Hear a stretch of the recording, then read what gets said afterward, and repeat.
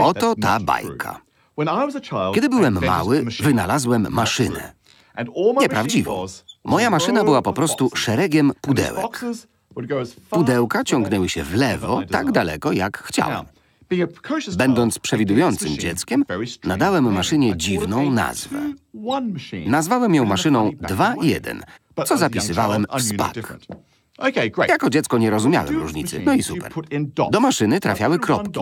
Wpisywałem kropkę. Kropkę wpisuje się zawsze do pudełka po prawej stronie. 1 kropka. Nic ciekawego. Jednak, gdy wstawimy drugą kropkę, zawsze po prawej stronie, to stanie się coś ciekawego. Zawsze, gdy w pudełku są 2 kropki, wybuchają. Bum! Zamiast nich pojawia się kropka w pudełku po lewej. Stąd nazwa maszyna 2-1. Rozumiecie? Dobrze. 2 kropki dały to, czyli nic. 1 kropka, 0 kropek. Kod liczby 2 w tej maszynie to 1, 0. No to 3 kropka. W pudełku po prawej. Jak kodujemy liczbę 3? 1, 1. W porządku? 4.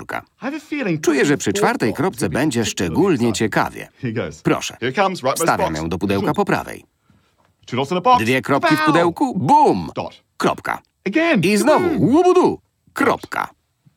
No. Kod dla 4? Nic, 1 kropka, 0 kropek, 0 kropek. Bingo. A jaki będzie kod dla 5? Zium. 1, 0, 1. Jak zapiszemy 6? Zium. Bum. Kropka. 1, 1, 0. Świetnie. Wasza kolej. 13. Jak zakodujemy liczbę 13 w maszynie 2-1? Przeskoczyłem parę liczb. Uwaga! Macie o czym myśleć. Pobawcie się. Później podam odpowiedź, ale spróbujcie sami.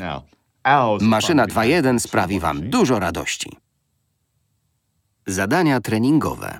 Wpiszcie 13 kropek do prawego pudełka. Będzie dużo wybuchów. Uzyskacie kod 1, 1, 0, 1? Jaki będzie kod dla liczby 14? Jaki będzie kod dla liczby 15? Z 16 na pewno będzie ciekawie.